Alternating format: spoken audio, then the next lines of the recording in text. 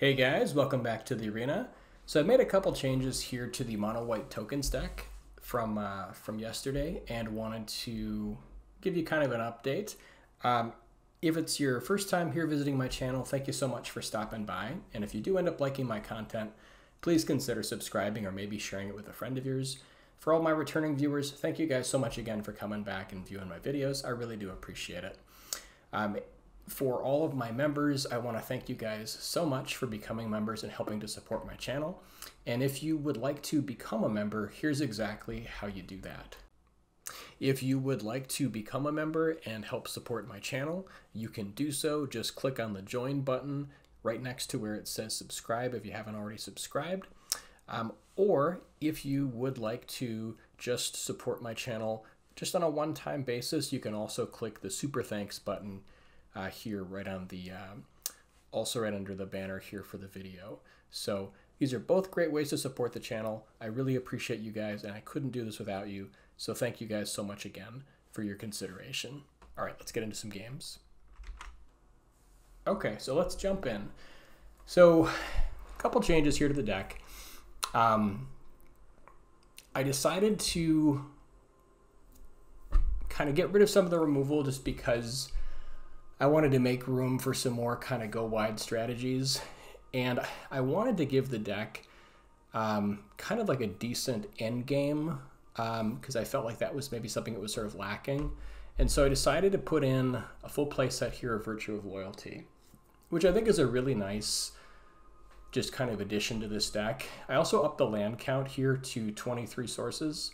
So minor change, went up to a full play set of Fountain Port, which I think is really great, helping sort of the whole token strategy, drawing cards, etc.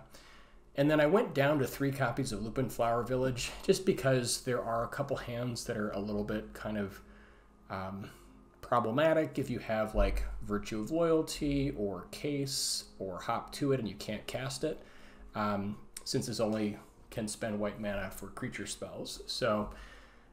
And the upside of this is very marginal. You do get to search the top 6 cards of your library, but you only have 5 cards you can hit in 4 Seasoned Warren Guards, which are rabbits, and 1 Regal Bunnicorn. So that's potentially something you could play with the creature types. But it feels pretty good right here. I will say that the 1-drops I'm really happy with. So Seasoned Warren Guard is absolutely amazing in this deck. You have so many ways to get tokens into play that this is basically a 3/2 attacking on turn 2, which is just phenomenal. So you have a full play set of Novice Inspector, Resolute Reinforcements, Hop to it, Sanguine Evangelist, Virtue of Loyalty. These all drop tokens for you. You can make them with Fountain Port. Knight Errant of Eos goes and finds stuff to make tokens, so it's very easy to get this thing going right away. And then the other 2 1-drops that are really good here. Novice Inspector, just an all-around good value card. Also combos very well with Warden of the Inner Sky, which also does really well with the rest of the deck just because you've got a lot of tokens happening. So super happy with the 1-drops. I think this is pretty much where I want to stay on the 1-drops. Having at least 12 1-drops gives you a decent likelihood to be able to play something on turn 1 pretty reliably. If you were to make extra room, I mean, you could potentially bring in like a singleton of Skrelv. There just wasn't really room, but that's something you could possibly bring in. The reason that I cut it was that there aren't really that many creatures that are super important to protect. So, I mean, yeah, you kind of care about your Warden of the Inner Sky, your Sanguine Evangelists, and your Knight Errants, but it's not that big of a deal if you lose one, right? You've still got like Virtue of Loyalty as your endgame. You don't really care that much, so I think protecting creatures is a little bit less important. And even though you can use Skrelv to push through some damage, I think it's just not quite as good as some other stuff you want to be doing here. Like, since this deck is not running Brutal Cathar, since that rotated out, and we're not really humans per se, kind of moving away from that, sort of going more of a go wide. So in the 2-drops, we have the full play set of Case of Gateway Express. This card is phenomenal. Gives you both pump to all of your guys and removal in 1 card. So full play set definitely makes sense. This is also your only form of removal in the deck. So You got to make it stretch. And then you want to have at least, I'd say, 9 or 10 other plays on turn 2 to do something if you don't have one of your 1-drops. And that's kind of why I wanted to get this Virtue of Loyalty in, since it gives you something to do on turn 2. It makes a token, which combos with Seasoned Warren Guard, and just all around helps the strategy. I feel like this is the perfect addition. So you've got full play set of that, which is really kind of in the 2-drop slot. 4 Resolute Reinforcements.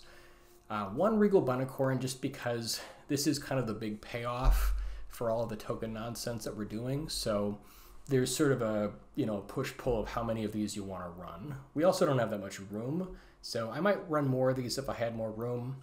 1 seems like a fine place to be right now. Usually you can play this as like a 6/6 or 7/7 on like turns 3 or 4. So it's very good.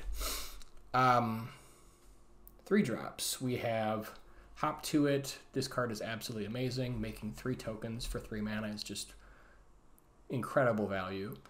Sanguine Evangelist, also just a phenomenal card. The fact that it replaces itself gives you essentially a 3-for-1 and pumps your team. And then you've got Knight Errant of Eos, which just combos with everything. Is usually a 3-for-1. And we have a decent chance of finding stuff since we do have 25 creatures. So, not quite as heavy as some of the other builds, since we do have like Hop to It is not actually a creature. Same with Virtue of Loyalty, so it doesn't hit quite as often. But even getting one creature off this card is still great value. So yeah, I feel like you definitely want the full play set. And that's the deck. So those are the updates.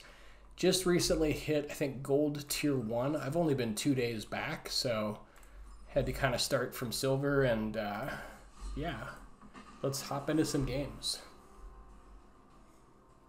Definitely had a little bit of rustiness the other day to sort of getting back into it.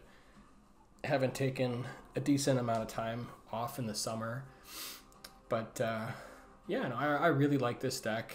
It's a lot of fun, and you don't have a whole lot of interaction, but it's aggressive. It's my strategy. All right, opening hand looks great. Got stuff to do, 2 mana. I think if you have like a 1-lander in this deck, you typically do want a mulligan, since a lot of your like money cards are your 3-drops. So pretty much always try to get at least 2 mana going in your opener if you can. No 1-drop, unfortunately, but definitely happy with our 2s and 3s.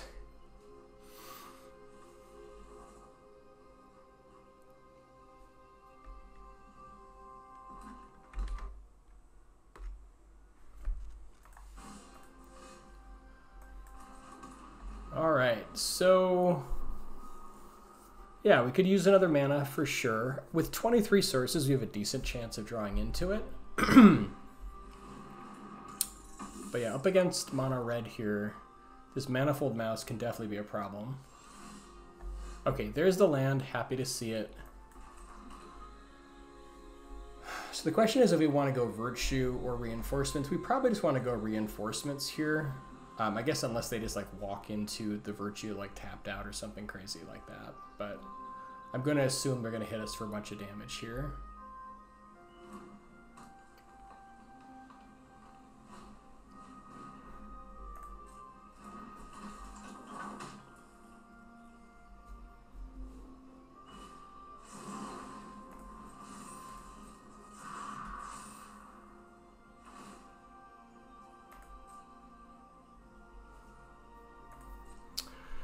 So yeah, probably go for Reinforcements and then try to set up Knight Errant.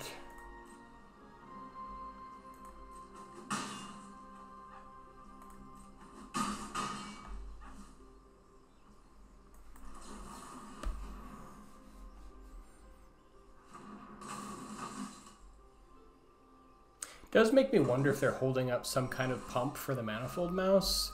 I suppose it's possible. But yeah, we've got a really nice turn. Hop to it into Knight Errant feels pretty good. This way we can at least kill it next turn pretty reliably, unless they have like just like a straight up protection spell. Okay, so they saw our plan. They unfortunately shut down the Knight Errant here. Can we take another round of this nonsense? Yes, sort of, but like we don't want to lose our team. I think we just push here and just hope we don't take too much. That was a heads up play from them for sure, seeing that we had Knight Errant mana.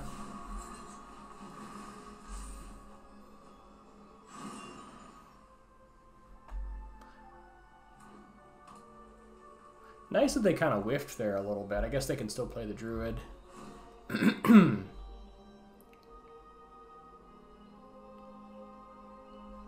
But yeah, we're going to want to get this case going ASAP.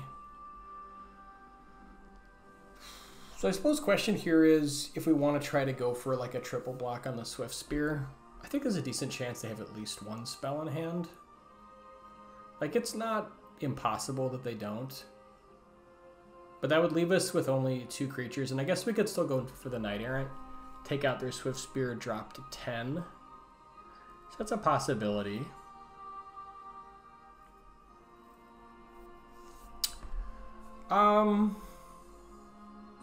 Otherwise, we can try to kill the Manifold now, so I think that's a little bit more important. So I think we just take it here, unfortunately. Drop down a little low.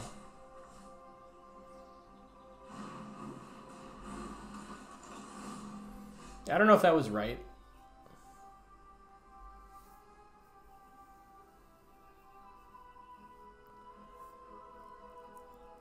So now we can go Knight Errant. We're at 8, which is not fun, but we can go Knight Errant and then still have enough for case. I suppose we could also go Knight Errant plus Bunnicorn. Try to set up the double block, but I think this is just too dangerous of a card. We have to get it off the table. So the other play... Yeah, I think that's probably the play, honestly. I guess we can look and see what we pick up first. Yeah, them taking a turn to slow us down on the Knight Errant was super painful. Alright, let's grab the 2 1-drops here. Since we've already got some higher stuff, I just want to have access to be able to like double spell. And then let's just go ahead and take out their Manifold Mouse.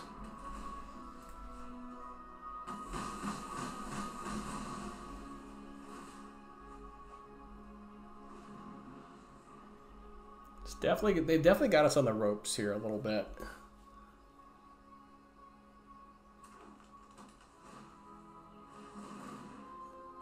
But if we can get through this turn, maybe the next one. Okay, that was phenomenal top deck there. Wow. Could not be happier. Now we can kind of sit back a little bit. We can still go for triggering the case. We could also like case plus Inspector here. Just get rid of the Druid, probably. I suppose actually this Challenger is also kind of annoying because it gives them extra cards. So maybe get rid of the Challenger.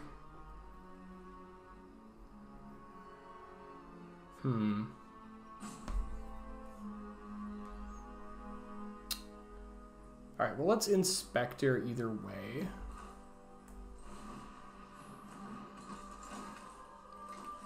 And then I think we can also... Let's also go for another Knight Errant here. I feel like that's pretty good.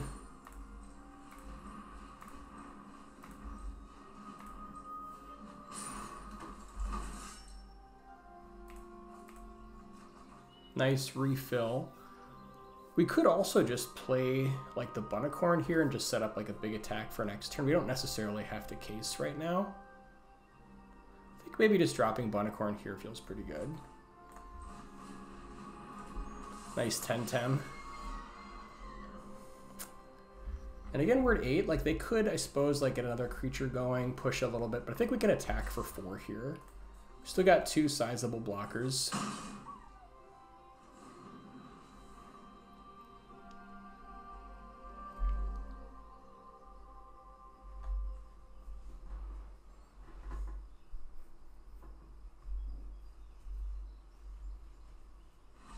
Yeah, they're just going to pack it in. Whew, that was close. But yeah, we turned it around. Heads up play from the opponent, though, denying us the Knight Errant a turn earlier.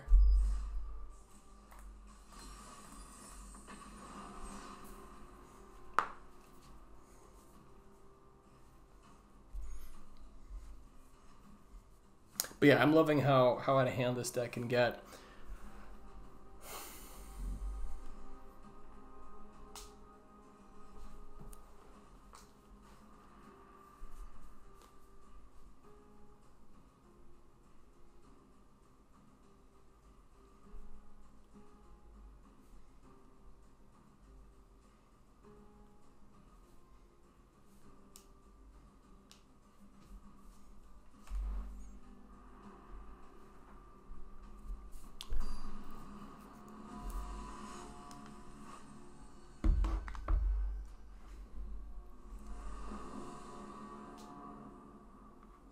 All right, opening hand looks great.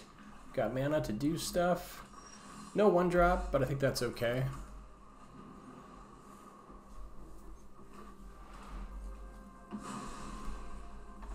Okay, another mono red deck.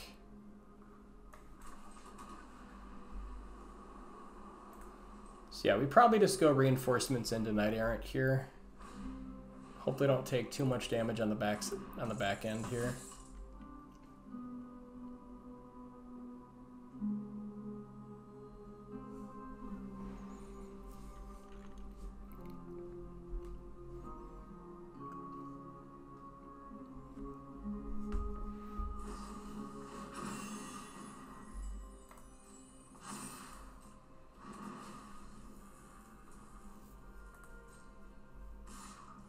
I mean, I guess we could Virtue here. Trade for it, but I don't... I mean, then we take a bunch of damage. Yeah, so let's just take the 4. Be okay with it.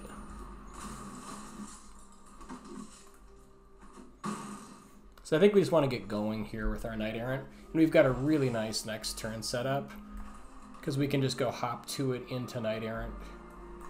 Just flood the board.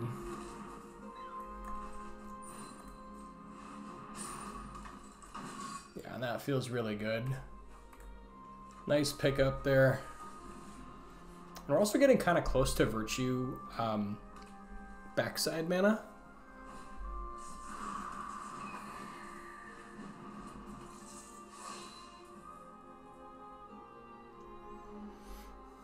Also, we've got Evangelist, so we can at least throw a blocker in the way for this Slick Shot if they don't give it trample.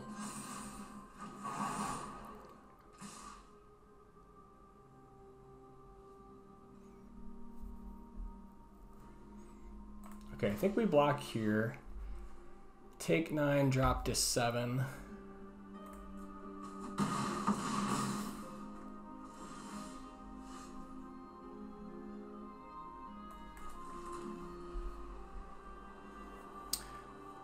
And I think we want to just start chumping this. Actually, we can't really chump it. I suppose if they pump this, this can just potentially just outright kill us. We don't have a good blocker for Slick Shot Show Off. I suppose we could case the Heartfire Hero now.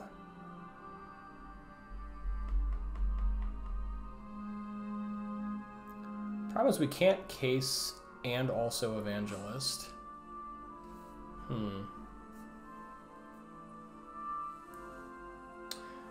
Maybe we just set up blocks, hope they don't go to 7 with it.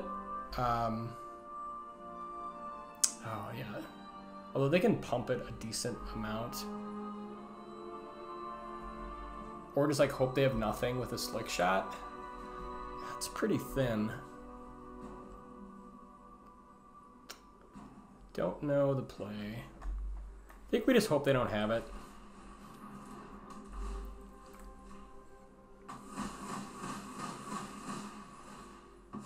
I don't know that we have a good answer to that, unfortunately. And then I think we get case going, push. Do we want a Knight Errant again? I don't really think so. I think we just need to push damage here. So probably just like hold reinforcements or Virtue. But yeah, if they've got anything, like we're super dead. It's not ideal.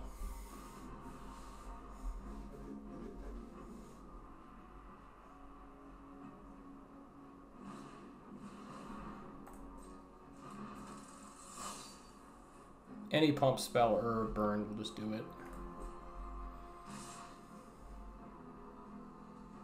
Okay, I guess we can go for Virtue here and just try to get in the way of the challenger.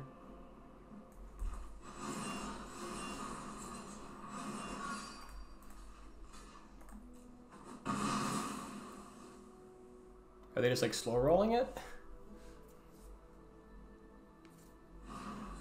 Yeah, okay. Yeah, so they had it.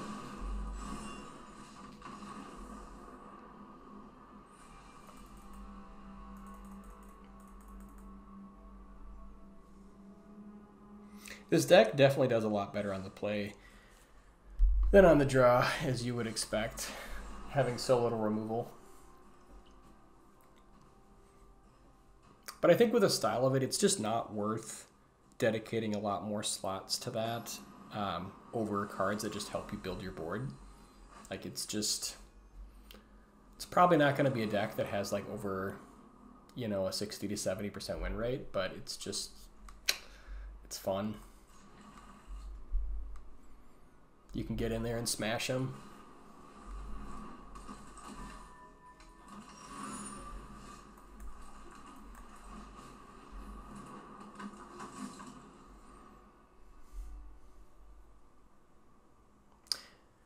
So I wonder which version of Convoke this is. If it's just like the standard Boros Convoke. There have been like Jeskai versions running around that use like Siren to try to get a little bit better value over some of the other cards. Don't really see, yeah, I mean, it's pretty obvious he's just trying to finesse a point of damage there. Case for one, yeah.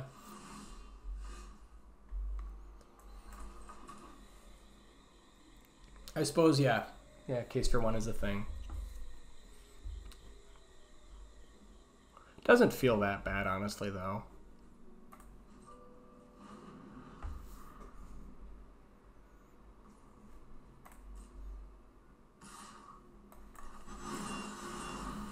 Maybe we get to eat a creature here, it'd be kind of fun.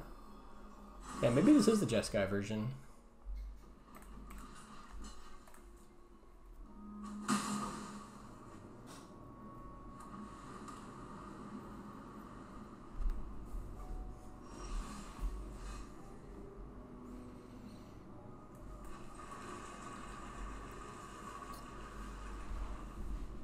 And we can see if we can resolve a hop to it.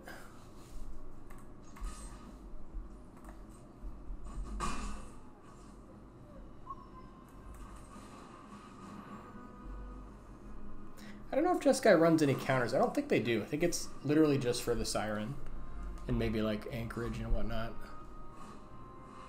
Okay, this must be a slightly different deck. Did we just try to race it? I guess we can use Case on it next turn. Like Case plus Warden feels pretty good. So yeah, we'll just take it.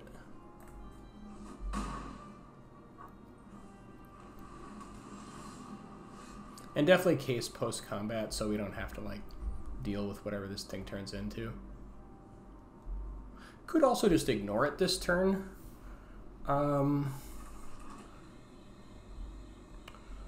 We could like Warden plus hop to it, try to set up a little bit. I think Case is just better though. All right, so let's attack first.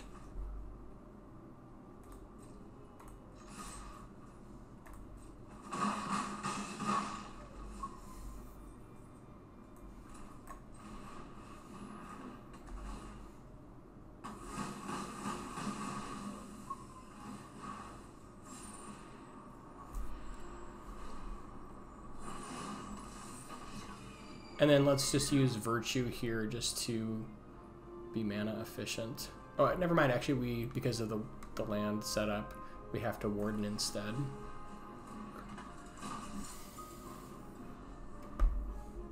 So yeah, I guess Fountain Port and Lupin Flower Village cannot cast Virtue. So maybe we need to go down to like 2 copies of Lupin Flower. I suppose if we're running like 4 copies of Virtue, having like these kind of draws are a little bit awkward. And like the benefit from Lupin Flower is pretty marginal.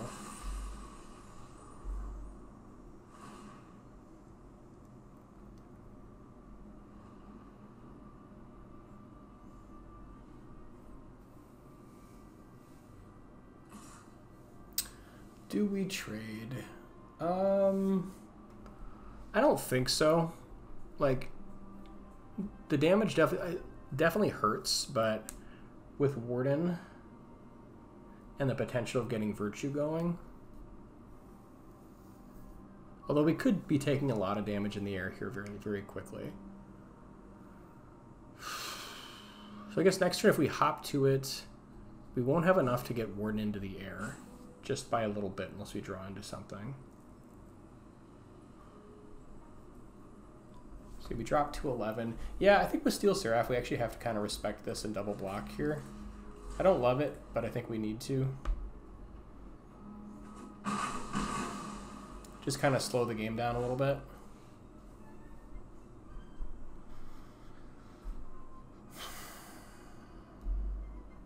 Do we want Evangelist or hop to it here?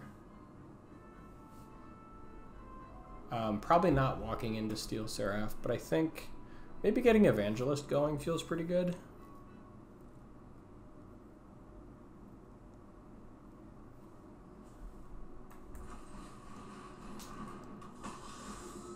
Because then we can like attack in next turn provided that they don't attack or whatever.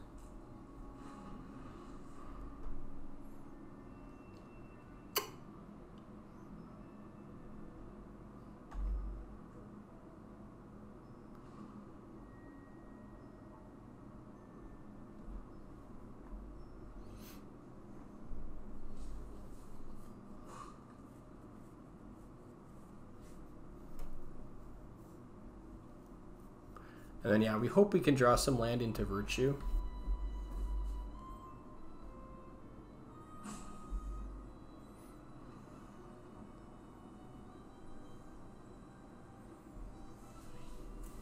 Because, yeah, that Steel Seraph just represents, like, so much potential damage here.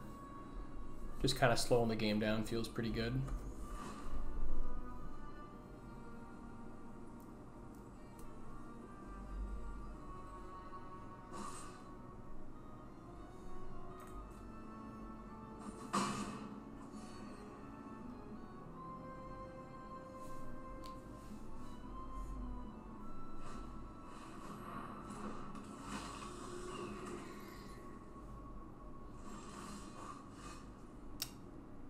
That was not what I was looking for, unfortunately. I think we just push here. Just like full push. Because then we've got the buff from Evangelist. We're sending for 15. Can they swing back and kill us? I guess we could play Evangelist, have like one blocker. Block here. They're pushing 4, 6. Yeah, I think we can full send and we don't need to hold the other bat back. I guess if they have removal for the bat off the Evangelist, or if they get like an anchorage going and full send, they're pushing 3, 5, 7, 9. Yeah, they could kill us, but that's only since they'd have to have the removal also, and they can't do that and anchorage unless they have like a one mana like a bounce or something. I should have played this after combat, but I just was kind of running out of time, so I think we just full push here. So that was a little bit sloppy, but just didn't want to get timed out.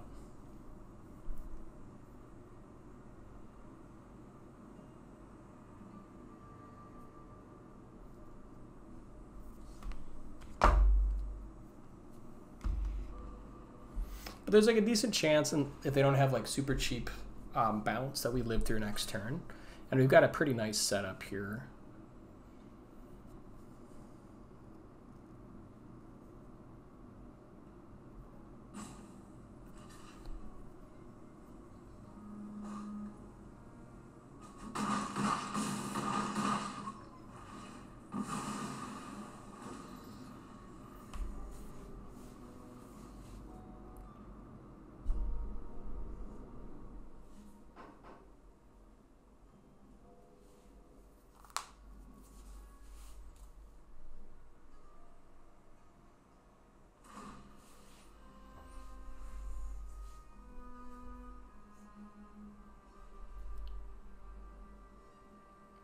I'm guessing they just push for life gain here. Oh, vigilance, interesting. Okay, so they want to get case going. Makes sense. Do we block here and trade? I guess they'll have potentially 2 blockers up, maybe with nonsense backup. If they have like that plus a Forest Dispersal, that's like basically 3 blockers. Block, block, block. We'd be pushing 4-8. I think they're still dead, so I think we just take it. Yeah, I think we actually have them here.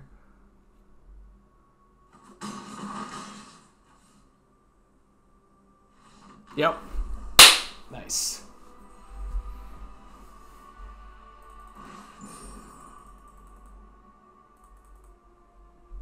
Anyways, yeah, just a couple quick games. Really loving the deck. And yeah, thanks so much, guys, for watching. Again, if you did like this, consider subscribing if you're not subscribed. Here's the deck again, and we will see you in the next one. You guys are awesome. Also, here's a quick recap of where we're at on the how the deck's doing. Currently at 64% win rate, 80% win rate on the play, 56% on the draw, 18 wins and 10 losses. So just starting to build up some of these different matchups. It'll become a little bit clearer as I do more reps. So again, we'll see you in the next one.